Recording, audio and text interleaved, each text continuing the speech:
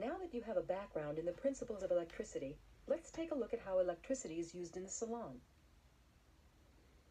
Electric current is used to create three kinds of effects during cosmetology services.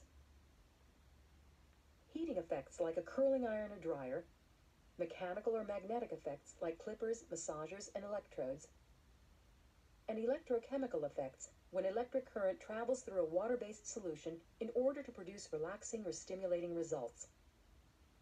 Not only does electricity keep salon appliances running, it also provides the energy for cosmetology services known as electrotherapy. Electrotherapy is the application of special currents that affect the skin in certain ways. Electrotherapies include galvanic and Tesla. Not shown are faradic and sinusoidal. Galvanic current has electrochemical effects and is the oldest form of salon electrotherapy. Galvanic current uses direct current. Since only alternating current is available in the salon, the wall plate must have a rectifier to convert the alternating current to direct current. Tesla, high-frequency current, known as the violet ray, is an alternating current treatment that produces heat. Tesla current can produce relaxation or stimulation, depending on the method of application. There are three methods for using Tesla current: direct application, indirect application, and general electrification. With the direct application method, the salon professional applies the electrode directly to the client's scalp or face. When using the indirect application, the cosmetologist hands the glass electrode to the client before activating the current. This avoids the possibility of an electric shock that could result in passing an active current from one person to another. The client holds the activated electrode while the cosmetologist manually stimulates the area being treated. When finished, the current is turned off before the client returns the electrode to the cosmetologist. Sparking is another type of Tesla or high-frequency current that is used during a facial to stimulate the skin and destroy germs and bacteria. The electrode is held close to the surface to allow the transfer of sparks to the blemished area. With general electrification, the cosmetologist hands the electrode to the client before activating the current.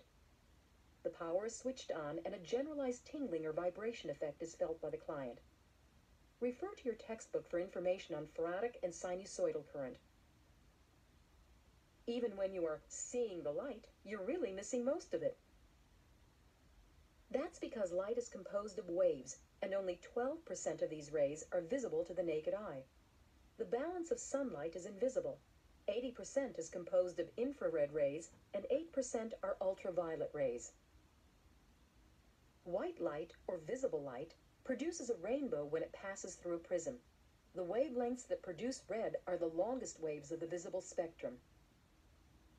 Two kinds of light in the salon produce white light: fluorescent light and incandescent light. Fluorescent light is an economical and long-lasting light source. It can create blue or cool tones in the objects it lights and, for salon use, should be balanced for daylight. Incandescent light is provided by an ordinary light bulb. Salons need a balance of fluorescent and incandescent light to produce a pleasant psychological effect on staff and clients. Cosmetologists use invisible rays of light to produce beneficial effects on the skin. Infrared light produces heat and is used during a facial to increase circulation and gland secretions, relax muscles, and stimulate cell and tissue activity. The client's eyes must be covered when infrared light therapy is performed. Ultraviolet light rays are the shortest light rays in the spectrum. They can produce positive and negative effects on the skin depending on the exposure time. Small doses of ultraviolet light can tan the skin and kill bacteria that cause skin infections. But overexposure to ultraviolet light can also produce skin cancers. The current trend of tanning booths and styling salons poses serious questions for the professional cosmetologist. When using ultraviolet rays for light therapy treatments, you and your client should wear protective eyewear. Every salon service is dependent on electricity to provide balanced lighting for a pleasing and workable salon environment, to power appliances, and to be the key ingredient for electrotherapy treatments.